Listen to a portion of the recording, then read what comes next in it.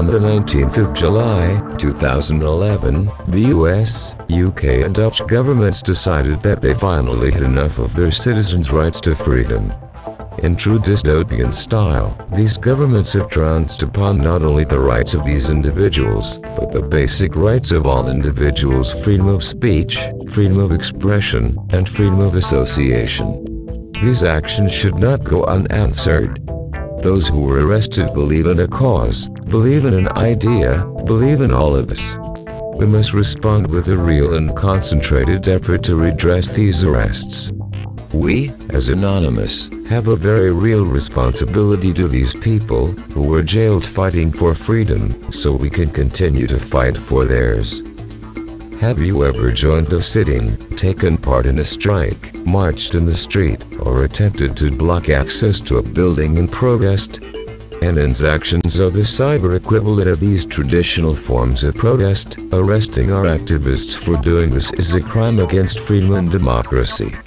But how could our actions be seen and accepted as real protests by governments, when we are shown daily that they only tolerate demonstrations that serve their own purposes? Anonymous has now been falsely labeled as a terrorist group.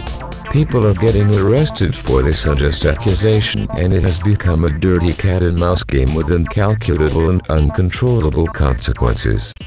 All our actions can be directly compared to protesting on the street. Is that terrorism? How could anyone know and prove that an individual belongs to this group? Governments can now arrest any activist under this label without a real charge and nothing to prove that they belong to or identify with Anonymous. Even though Anonymous is not a group, it is an idea shared by all who value freedom and justice. Governments can achieve nothing by attempting to silence participants in Anonymous. As for every one of us that falls, 10 more will take their place. People of the world, do not forget that Anonymous fights not for our own freedom, but for the freedom of everyone, including you. When injustice becomes law, rebellion becomes duty. Thomas Jefferson. We are Anonymous. We are Legion. We do not forgive.